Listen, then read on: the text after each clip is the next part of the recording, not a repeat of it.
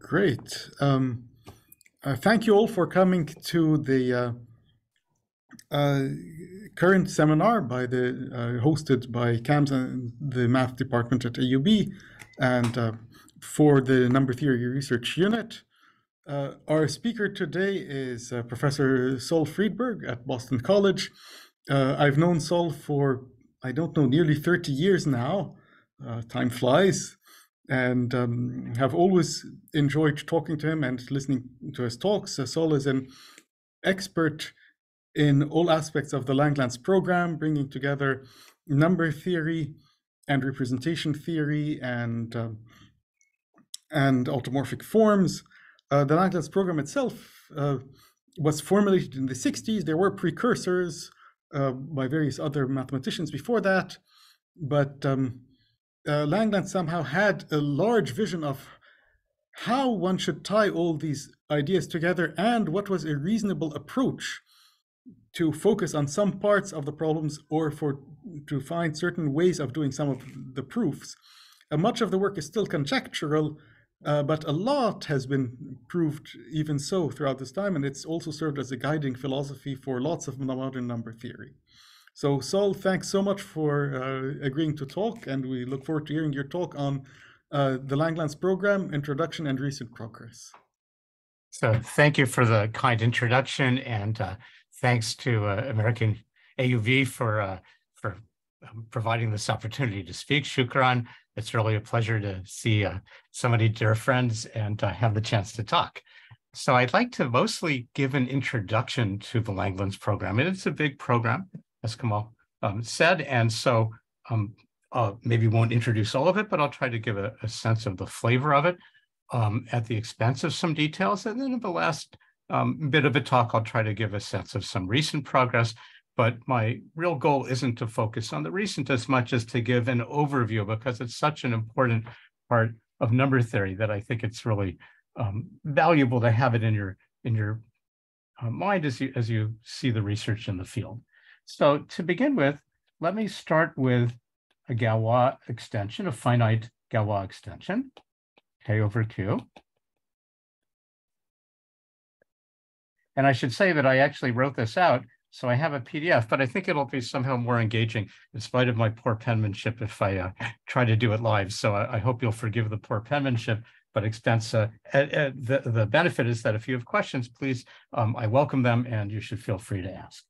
And so we have, of course, the Galois group, and we want to focus on understanding, whatever that means, the Galois group of K over Q. We know that's an important group. And then what we might do is follow the work of representation of scholars, mathematicians in the late 18th, early 19th century, and we might maybe the timing isn't quite right about that. Sorry, it's late 19th, early 20th century. What we might do with a finite group to understand it is consider a homomorphism, I'll call it rho, which takes that finite group and sends it to a group of matrices. So I'll send it to the invertible linear transformations of V, a complex vector space. And again, I'm just doing something, say, finite dimensional, the dimension of the vector space is n. Okay, so with this map, with this homomorphism, then Artin, in the middle of the 20th century, attached something that allowed us to study it by finding an analytic object or a function of a complex variable. So he attached a Dirichlet series, LS rho, sum from 1 to infinity an over n to the s. It converged for the real part of s sufficiently large. In fact, he had a more precise information about that he established. But here's the definition that he gave. Okay, so what we'll do is build elements in the Galois group out of prime numbers. And so it's a fact from number theory that if P is a prime number, prime integer, then for almost all of them, I'll put this little condition which you can work around, but the condition is that it's almost all primes, it's unramified in K, so that just rules out a finite number of primes. Then, in fact, there is a conjugacy class in the Galois group that you can make. I'll call it Fro sub P, Frobenius sub P, in the Galois group. And exactly how you get it is something that's handled in algebraic number theory, and it's not going to be critical for us, but there's some natural way to build up the Galois group by attaching conjugacy classes to prime numbers. And then what Artin proposed is to define LS rho, this function of a complex variable, again, sufficiently large. He defined LS rho to be the product over all the primes. And here, I'm only telling you about the story for the unramified primes.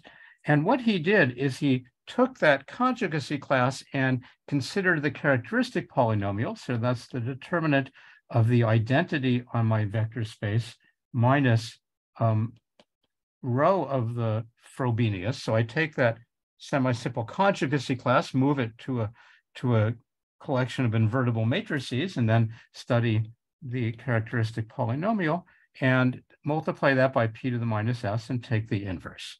Okay, and so here each factor is of degree n in p to the minus s. So in the denominator of this polynomial, there's an inverse to the right of your screen there. Maybe it didn't come out too clearly, so I'll rewrite it. Okay, but each factor in the denominator is of degree n in p to the minus s. It begins with 1. And this is, the fact that it's a conjugacy class doesn't matter because they all have the same characteristic polynomial. Okay, and there's actually a way you can include the remaining primes as well, but that's maybe a technical matter we don't need to get into.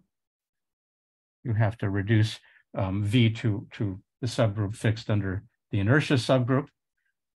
Okay, but let's sort of see what you might get from this. And I'll give 2 examples, but the first one here, let's just do the easiest case. K equals Q. The Galois group is a 1-element group, and so rho is just trivial. So this Frobenius of P is just the number 1. Rho of Frobenius of P is just the number 1. And in that case, LS rho is exactly the Riemann zeta function.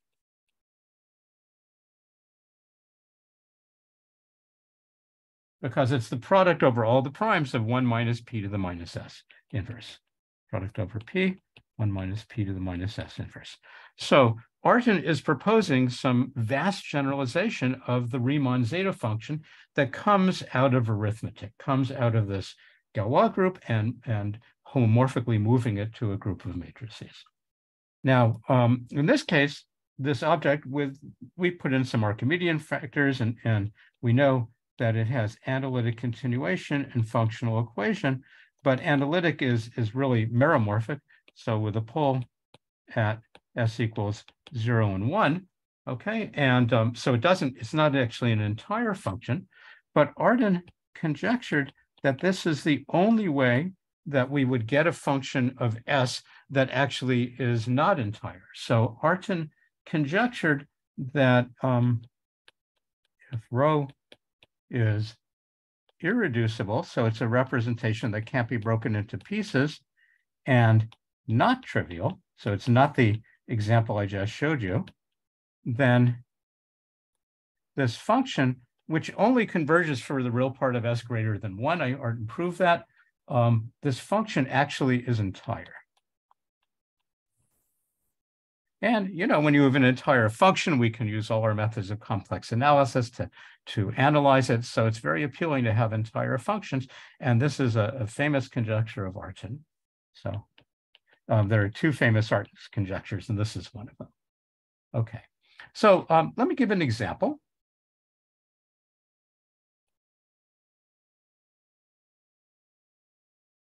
And I'll choose K equals Q adjoin I. And the unramified primes are the odd integers.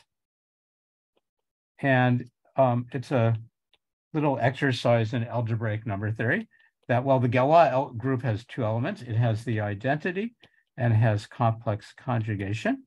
And you can say exactly when it's the identity and when it's has complex conjugation. And it's the identity if -1 is a quadratic residue, mod P. And so that's the first case. And the second case would be that it's not a quadratic residue, then you get complex conjugation. All right, so we might imagine doing the sort of obvious thing with this two-element group, the Galois group, namely we'll send the identity to 1, we have to. And so the only interesting thing to do is to send complex conjugation and send it to -1. I mean, it's an element of order 2, so we'll send it to -1. And in that case,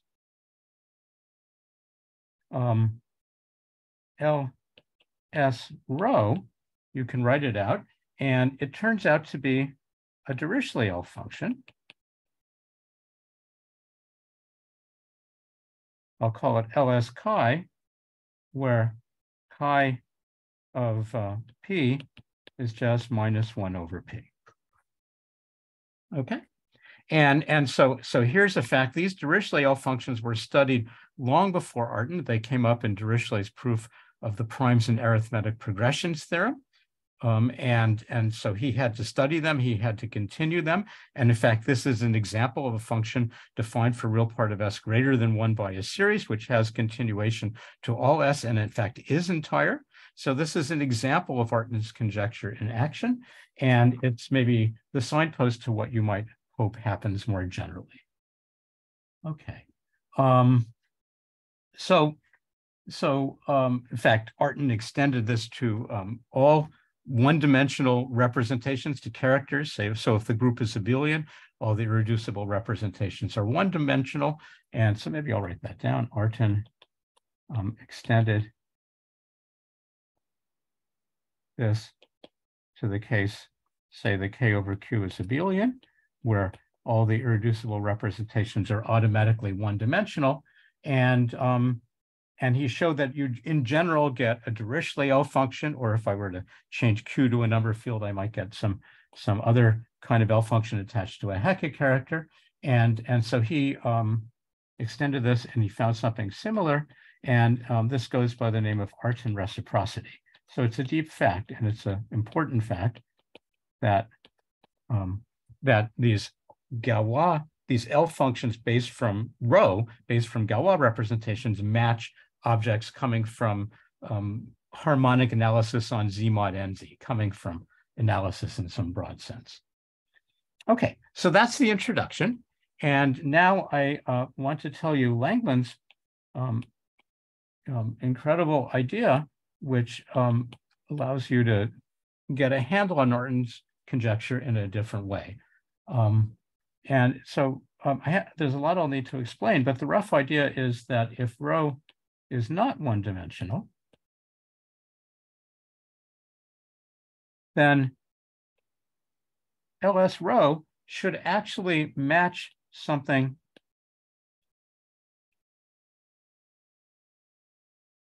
called an L function. And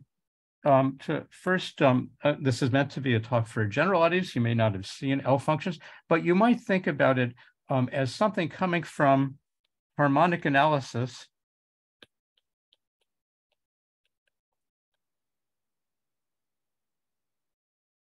on GON. So here, if you remember that dimension of the vector space, which we took invertible linear transformations of, was n. So if it's one-dimensional, we get GL1, and you get these L functions from classical number theory. But if rho is not one-dimensional, Langlands proposes that these LS rhos should match L functions coming from analysis, coming from a sort of very different part on the face of it of mathematics, coming from analysis, harmonic analysis, and a little bit more carefully, they are attached to automorphic forms or upgraded versions of those called automorphic representations. And so the harmonic analysis is basically this Hilbert space. Roughly speaking, it's square integrable functions on GL and R that say are invariant under R cross the center. And there are also square integrable functions that are invariant under a discrete subgroup of SLNZ, or GLNZ if you'd prefer, of finite index. So let's see. So what to say about this? We're used to studying Hilbert spaces, spaces of square integrable functions, and GLNR is a very big object, but we might mod out by something to make it a bit smaller. And when we mod out by something like GLNZ or SLNZ, that's a discrete subgroup. And a lot of experience says that when you have something discrete that is sort of isolated points inside of something bigger, that's a number theoretic situation. So the fact that I'm going to take functions on L2, on GLNR that are invariant under a discrete subgroup puts us in the realm of number theory. And this is not obvious, but this is a big insight of Langlands, building on a bunch of other work that came before studying such functions. And so the insight of Langlands is that arithmetic should be related to analysis, to harmonic analysis on groups, GLM. And now the process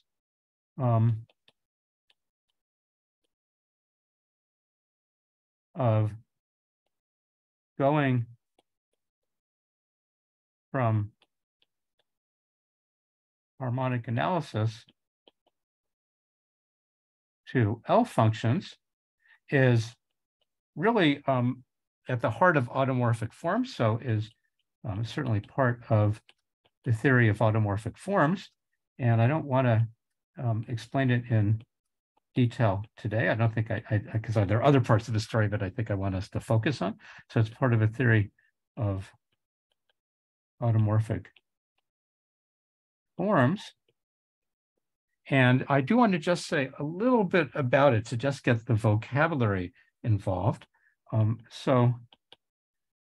me note that we have that Hilbert space, and the Hilbert space has an action of GL and R. So the group acts on the right on the Hilbert space because the Hilbert space has some sort of maybe conditions that'll take some time to understand, some invariance under a discrete subgroup, but that's on the left. And if I just imagine G in GLNR acting on the right, I can make the new function whose value is just the old function translated on the right by G. And because I'm translating on the right, it doesn't mess up the left invariance properties. So I have a group acting on this Hilbert space. And what we might do is look at an irreducible subspace, pi, and for many pi, I guess I'll say that, for many discrete pieces. So it turns out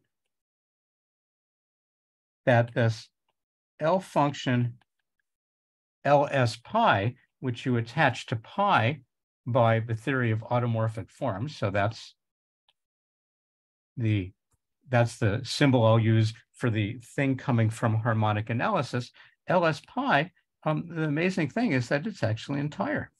It's not obvious. It's a whole theorem that this function, which is, again, a product over primes for real part of S sufficiently large, has continuation and is entire. Okay, so in fact, it looks an awful lot like the LS rows. It has the same degree factors and for almost all primes. And so Langlands conjectures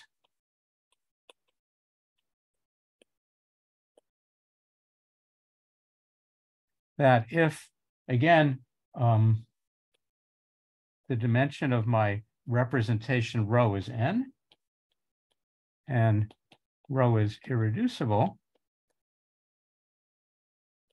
there is a cuspidal pi. Cuspidal is the condition that gives rise to an entire L function. And the point is that I take the object from algebra, or from arithmetic, maybe I'll say, arithmetic, coming from Galois theory, and it will match an object coming from harmonic analysis on groups. And if we knew that, that would imply Harton's conjecture.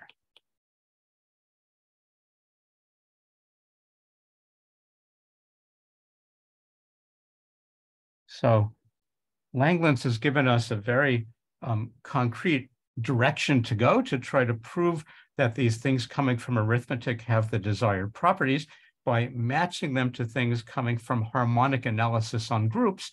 And that matching, because the things on groups can be analyzed in different ways, allows us to learn something about the arithmetic objects. So this turns out to be a wonderful and deep conjecture. You might ask if these are exactly the same objects. We just somehow encountered two different things. In two different ways, we're building the same objects. But a word of caution, there are more pi's than rho's for a given n. And Langlands expresses it by saying that most pi are expected to be transcendental. And he doesn't mean that in the sense of a different, countability in the real line or something. He means that in the sense of they are really not coming from any aspect of arithmetic. And so, for example, in the very first case for, say, SL2R or GL2R mod SL2Z, you can write down and work with analytic objects, Moss forms, which we can find on a computer, but we don't have any way to construct them. We only can find strings of digits that capture their Fourier coefficients. And so these transcendental objects are, like most transcendental objects, a bit mysterious. Okay, so that's one comment. We also might sort of say, well, what about the arithmetic objects? And a whole other part of the Langlands program, which is important to mention, the arithmetic objects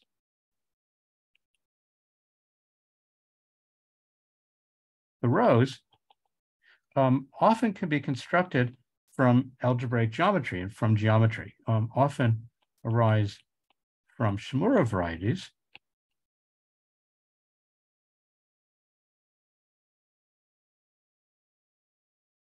And the idea is there's some cohomology space upon which the Galois group acts. And so there's some very natural way of making a representation out of these geometric objects. And so there's a whole part of the Langlands program about Shimura varieties.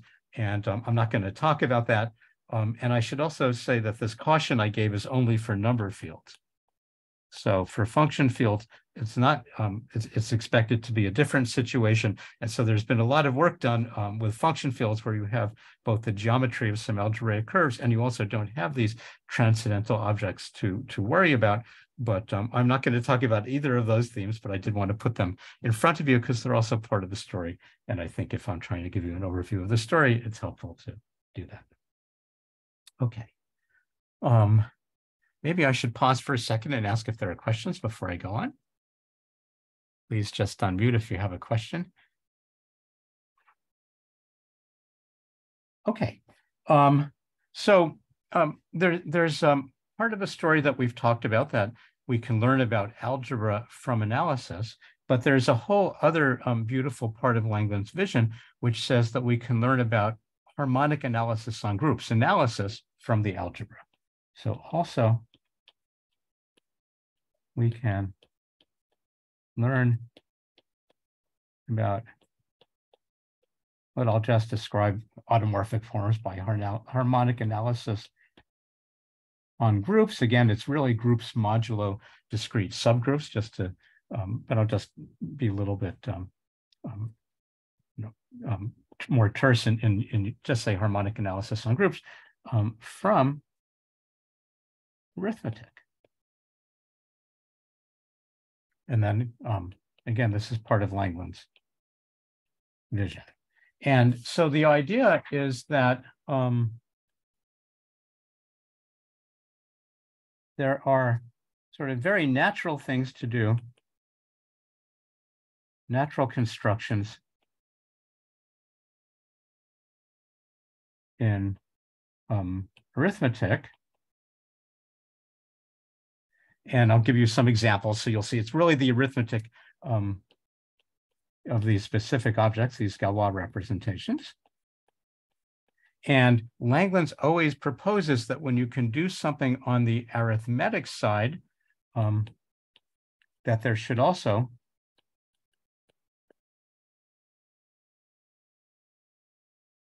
be analogs on the harmonic analysis side. So this is sort of the best kind of dictionary where each side tells you something about the other. So just to give an example, let's see. So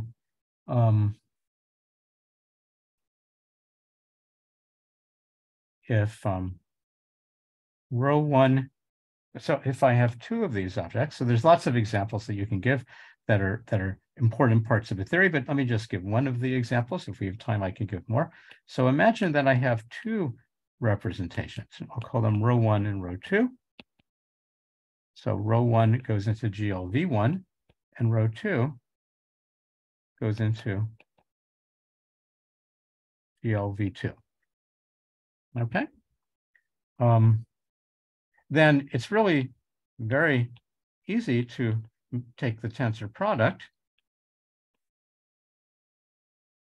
and it'll just go into the tensor product of the two vector spaces. So if V1 is dimension N1 and V2 is dimension N2, this would be N1, N2 by N1, N2 invertible matrices. So that's a much bigger finite, a much bigger group of matrices, still finite dimensional, but I just make the tensor product representation. I act on V1 by means of row one, I act on V2 by means of row two. So it's easy to take tensor products.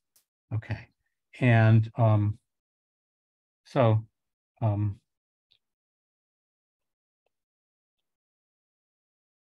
row one is supposed to correspond to an automorphic form on, I'll say, GLN1. So here A is automorphic forms or automorphic representations, and N1 is the dimension of V1. And row two, according to Langlands, is supposed to correspond to an automorphic representation on V2, on GLV2. And just to make it more concrete, I'll say GLN2, where N2 is the dimension of V1. So while this row one tensor row two, if we believe Langlands, should correspond to an automorphic representation on GL N1 times N2, which is, that's the V1 tensor V2 space, okay? And invertible linear transformations. So he proposes that we should have this correspondence. And then he says that more generally, if pi1 is anything on GLN1 and pi2 is anything on GLN2, this is one of these things coming from harmonic analysis. They might be arithmetic, they might be transcendental, but if you give me any things from harmonic analysis on N1, GLN1 and GLN2, then there is some object that corresponds to it, pi1, some kind of a tensor, I'll make a little box maybe, in automorphic forms on GL N1 times N2. Oh, and in the sense that the L functions match. So the L functions match. That's sort of how we know that we have the right object. And this is really, on the face of it, okay, sure, sounds like it might be possible, but it turns out to be really a hard problem. So, i.e., you sort of might think about, taking functions on L2 of GLN1. I'll use maybe a bracket for that complicated quotient I was writing down before. And I might have some kind of harmonic analysis piece on one group of matrices and some kind of harmonic analysis piece on another group of matrices. And for the irreducible constituents properly assigned, so I'll put a little dotted line. I don't quite, I mean, it's described very specifically. That somehow I should have harmonic analysis on these groups all being related. And it's not at all obvious. I have some discrete subgroup of GLN1R, some discrete subgroup of GLN2R. How do I make a discrete subgroup of GLN1N2? That's a much, much bigger group, 3 by 3 and 4 by 4. And now I'm doing 12 by 12 matrices. It's a much bigger group. And it turns out that it's really a hard problem. So this construction is conjectured in general, but is only known in small cases.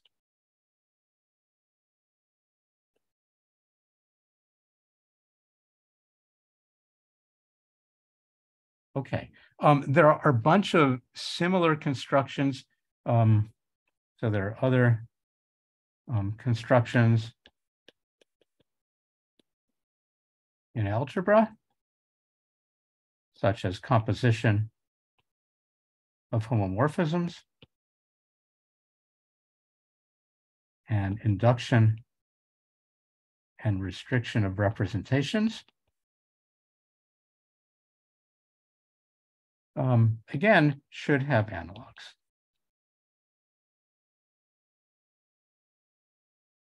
And this is conjectured, known in maybe some cases, and there's just a tremendous amount that we don't know as well.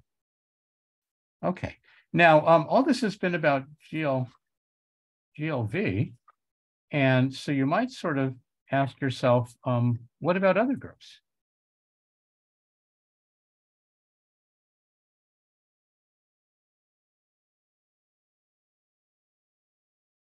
Than the general linear group. So sort of I might be thinking about a symplectic group or an orthogonal group. And so suppose that on the Galois side, my Galois representation, it does go into GLV1, but it actually goes into,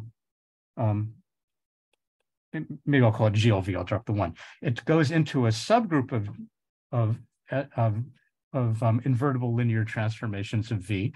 And the way that can happen is your homomorphic image might fix a symplectic form or a symmetric bilinear form. And so I would naturally land inside of a symplectic group or an orthogonal group. Okay, so maybe that's the case. And I mean, very specific kinds of G. We don't need to get into the details, but if you think about symplectic and orthogonal, you have the main idea. And then Langlands once again proposes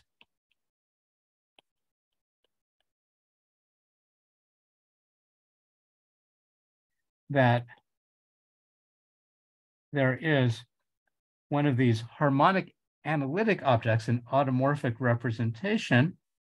And you might think that I just take the same group G, but it's a slightly different thing. I take the dual group of G, so LG is the dual group. And there's a way of involving the Galois group where I really would write LG, but I'm not going to get into that now. So I could maybe put the Galois piece in a slightly different way. But the point is that what I do is that, say, if I were to land inside of symplectic matrices, what I actually get is actually the automorphic object should be on a different group, SO2n plus 1C. And similarly, the L group for SO2n plus 1 would be SP2nC, where SP2n means 2n by 2n symplectic matrices with respect to a symplectic form, so not degenerate symplectic form, so that there's a slight subtlety in terms of different groups. Okay, and this sort of comes out of a theory and is natural when you sort of see enough, but this business of the L group has to do with switching long and short routes. And there's some reason why that happens. But this business of passing between a group and its dual group has become omnipresent in mathematics. In particular, it plays a big role in mirror symmetry. Okay, so now I can go a little bit farther. So let's suppose I have one of these guys. And just for concreteness say it goes into sp2nc contained in gl2nc. Okay, so it happens to land in this subgroup of GL2N of matrices that have an extra property that they stabilize some natural algebraic object on the underlying vector space, some symplectic form on the underlying vector space. So on the one hand,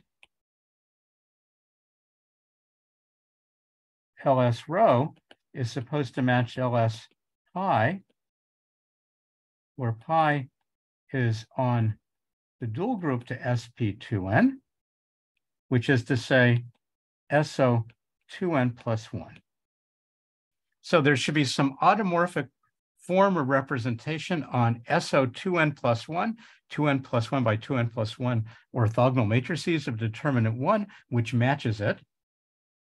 Okay, that's the idea that I just mentioned. But on the other hand, I'm working too hard here. I could just forget that the thing is inside the symplectic group. It goes into GLN. So on the other hand, or maybe I'll call this pi 1, LS rho is also supposed to be, so on the other hand, I'll just forget, goes into a subgroup of GL2NC. I'll just forget about that. It goes into GL2NC. So this LS rho should also match something which is an automorphic representation on GL2N. So I have rho appearing in harmonic analysis on two different groups. I have SO2N plus 1 and GL2N. And once again, Langlands says this story for arithmetic should be the signpost to a story for general harmonic analysis. So Langlands conjectures map from any automorphic representation of SO2N plus 1 to, it may be cuspidal, so maybe with some hypotheses that I'm not going to give, to an automorphic representation of GL2N.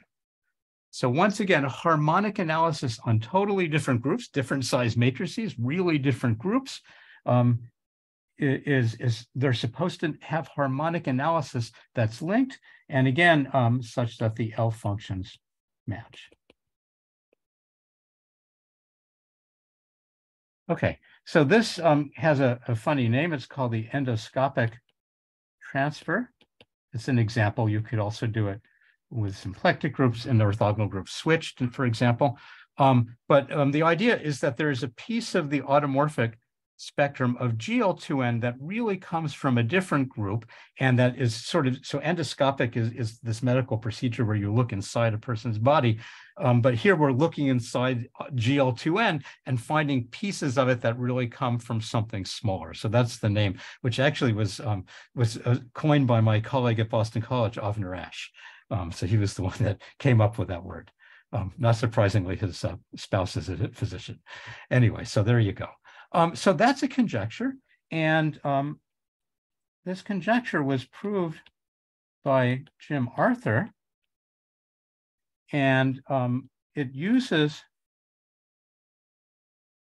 the full generality of the trace formula, started by Selberg, but extended vastly by Arthur, and it also uses the fundamental lemma for Nagot, for which he won the Fields Medal.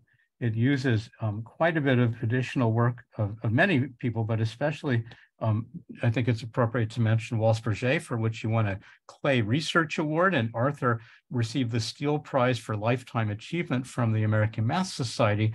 So even though this is only one case, this case has so much structure to it and turns out to be very deep that you can tell these awards were properly given, in my opinion, and they reflect that to prove this matching of harmonic analysis on two different groups is remarkably subtle and takes, it's really been the work of a generation to accomplish it. And it involves ideas from many, many fields, and certainly including algebraic geometry. Okay, so that's some endoscopic transfer. And the first proof is given by Arthur. But it turns out that there is another approach. Arthur proves along the way many other important facts. But there's, for this endoscopic transfer, the thing that Langlands conjectured, there is another approach. And it's, roughly speaking, learn enough about L functions.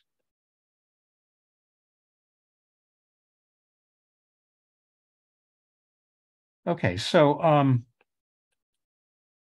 given pi1, say an automorphic form on GLN1, and pi2, an automorphic form or representation on GLN2, we discussed this conjecture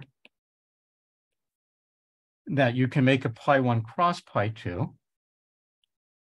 on GLN1 times N2, and that's hard. That's mostly not been proved. But it turns out that it's a lot easier is to study the L function, again, the thing that on the automorphic side mimics Artin's L function.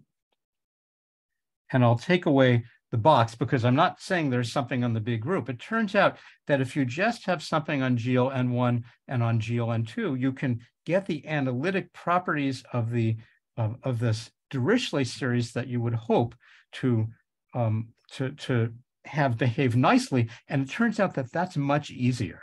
So this goes back to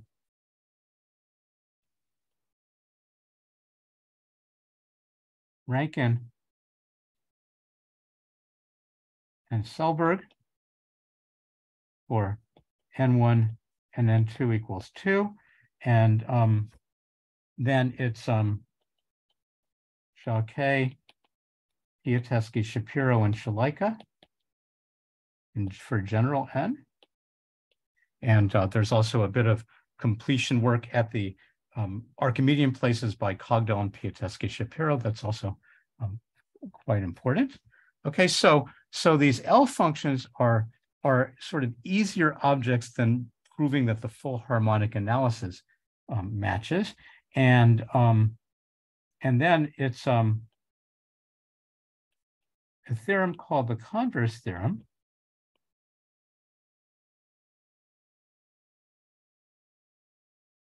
If enough L of S pi1 cross pi2 are properly behaved, maybe I should maybe say given pi1, which we don't know is automorphic, possibly automorphic. So maybe one of the things we're looking for, given pi1, possibly automorphic, if enough of these LS pi1 cross pi2 are properly behaved, then pi1 is automorphic. So in other words, this is a criterion for knowing whether or not we have something in harmonic analysis that's a bit easier than realizing it in a Hilbert space. There's sort of a way that gets around working with these really large Hilbert spaces that allows us to realize it. And this goes back to Weil, and it was really a fundamental part of why he believed and supported the Shimura-Taniyama conjecture that every elliptic curve is attached to a modular form of weight 2, because he was able to prove a theorem, which was a first converse theorem. So V is again for n equals 2. And then the general case is Cogdell and Piateschi-Shapiro. So this L function approach to endoscopy is very different than the trace formula. And Cogdell, Kim, Piateschi, Shapiro, and Shahidi, they proved endoscopic transfer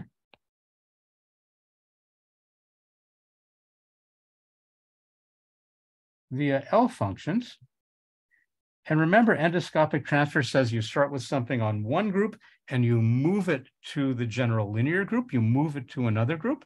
And they proved endoscopic transfer via this big method from automorphic forms of L functions, but they needed to make a hypothesis, provided, say, pi on, in our example, SO2n plus 1, I think I called it pi 1, has a certain property.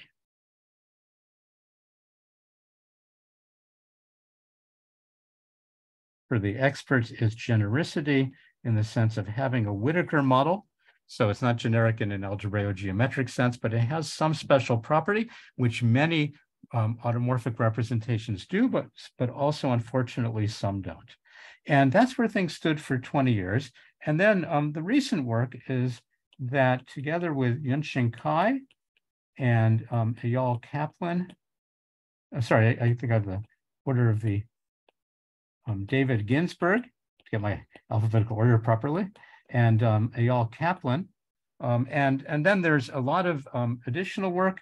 There's a piece that was done by Kai, myself, and Kaplan. And then there's various pieces of Gurevich and Kaplan.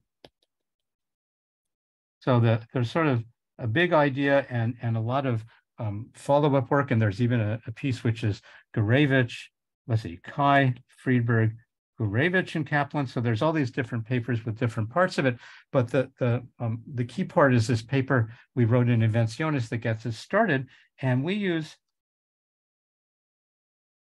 the L function method for all of automorphic representations on SO2n plus 1 or SO2n or SP2n. So in fact, the trace formula and these beautiful, brilliant, but also very difficult ideas of Arthur and Nagot and Waltz-Purget and quite a few others, turns out there's a way around them. If you want to prove Langlands' vision that automorphic forms, that harmonic analysis on different groups is related, then the L function method, which goes back to Vey and with the vast extension by Cogdell and Piateschi-Shapiro, it works quite generally. And at the moment, we've done split groups. I think our methods could be extended to quasi-split groups. So there are cases that Arthur handles that we don't, but there's also a case that we handle that Arthur doesn't. We actually handle G-spin, which is not, in fact, handled by Arthur. And I think the real lesson isn't who got there first, though I know people want to think that way, but that there are these two different methods that both can address the problem in this case, but that the big vision of Langlands, that harmonic analysis on different groups is related, and that motivated by constructions in algebra, we can learn something. This is mostly untouched. It's a vast construction and a very interesting one. The L functions that you get also have very interesting special values described by conjectures of Deligne and related to arithmetic. Understanding the L functions tells us distribution statements such as Ramanujan's conjecture. So there's a vast edifice here that's based on the ideas of Langlands, and I'm pleased to have had a chance to give you an introduction. I think that's a good place for me to end, so we have a few minutes for questions if anybody has them. Thank you. Thanks very much. I mean, consider virtual clapping. It's hard over a screen. The floor is open for questions from the participants. I think the easiest way is if one person at a time unmutes themselves and asks a question, if you need some help in prioritizing, you can instead raise a hand or write a question in the chat. My questions are very welcome. Please, Yeah. I know I talked a bit fast there. And if there's anything that you want to ask about, I welcome that.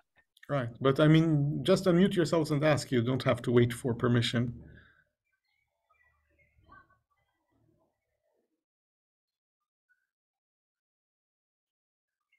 I'm looking carefully to see if anyone has unmuted themselves, and I'm waiting to see if someone writes something in the chat. I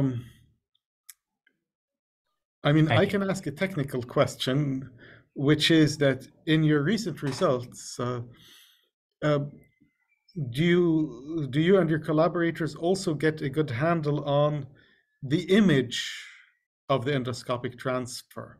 Because that's one of the things that the trace formula gives you that tends not to come out well in Rankin-Selberg. Right. Well, I mean, I guess you can tell something from L functions, right? So when you look at symmetric square and exterior square L functions, you can pick up whether things are coming from lifts by means of that. So we would have nothing to say beyond that. So these endoscopic character identities, say of Arthur, that's not something that we're touching. That really comes out of the trace formula. Yeah. That's the one thing that the trace formula seems to get that is hard to get by other means. Yeah. Oh, absolutely. I mean, it gives a lot. It definitely gives us some important additional information, which is quite critical in understanding, say, L packets. There's more than one object on these other groups with a given L function, and so there's important discussions to be had about that.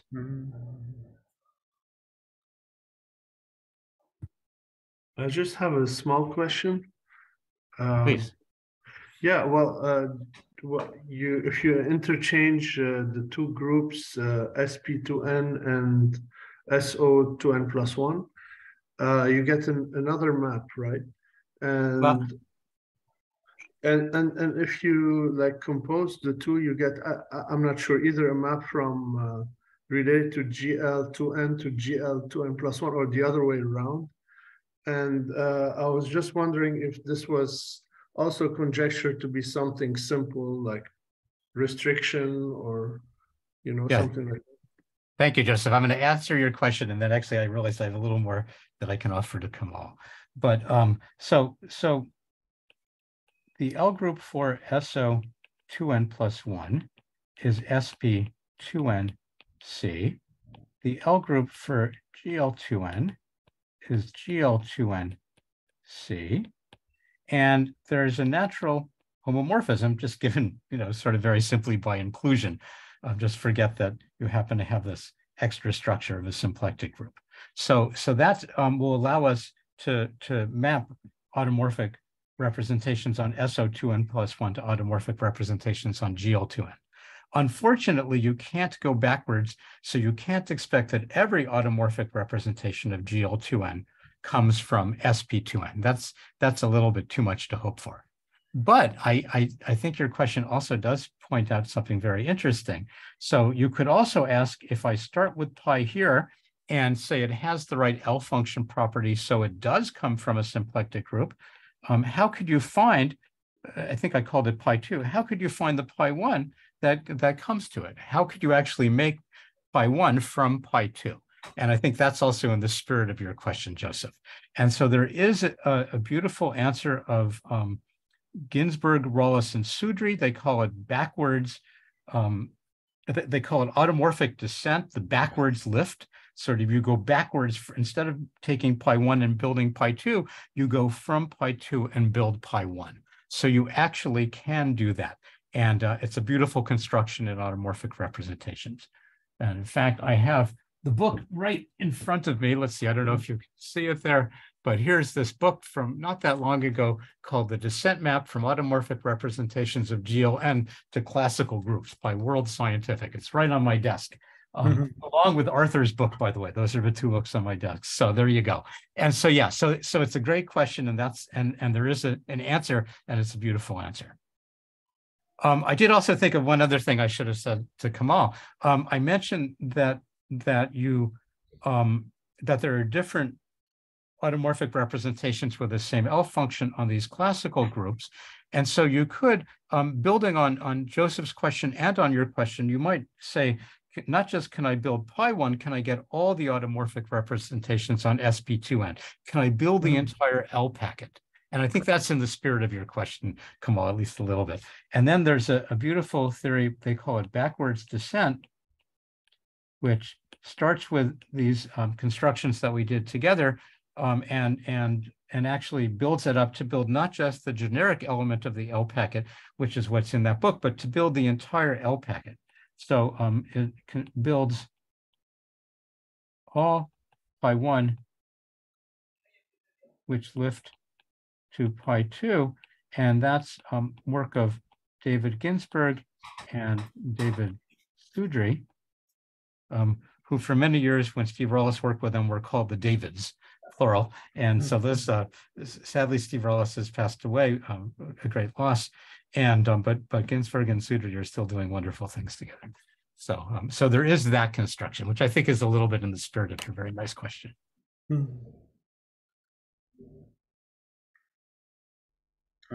Couple of more questions.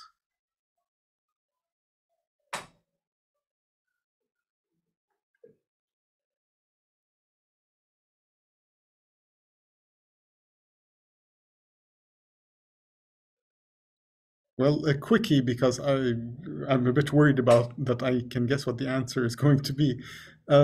What hope is there for non-endoscopic transfer, or even just L functions for things like, you know, high symmetric powers for even GL2? Right. Do we even have a program for where to go next and trying to build? That's a wonderful question.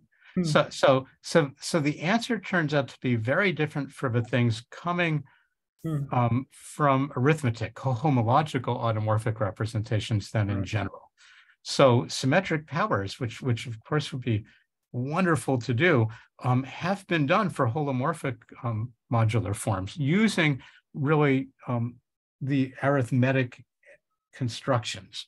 But if I wanted, say, to apply them to a Moss form, a level 1 Moss form, something on SL2R that's invariant under SL2Z and an eigenfunction of the Laplacian, the first sort of transcendental object you might want to study, that's certainly part of the spectral theory of this Hilbert space, then it's much harder and we don't know how to do it.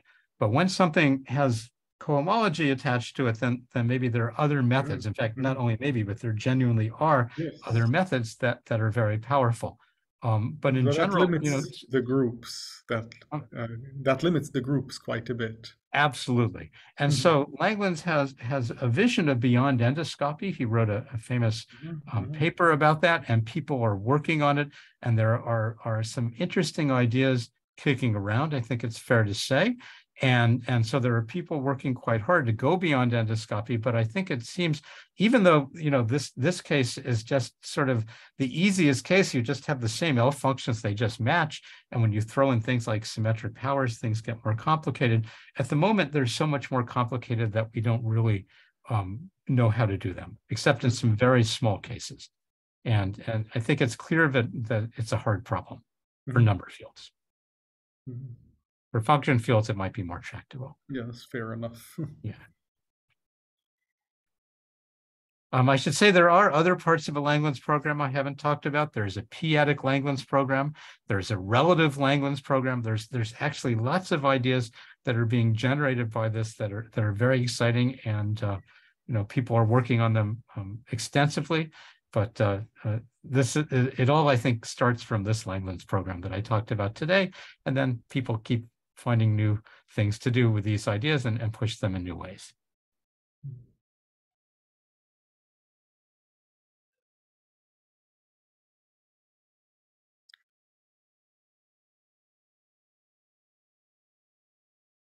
Well, I think I'm going to say thank you very much.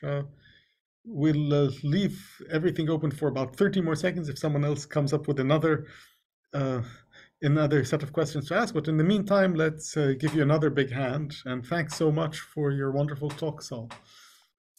Really a pleasure to be here. So nice to see you. Thank you so much for the talk, Saul. Truly my pleasure. Thank you.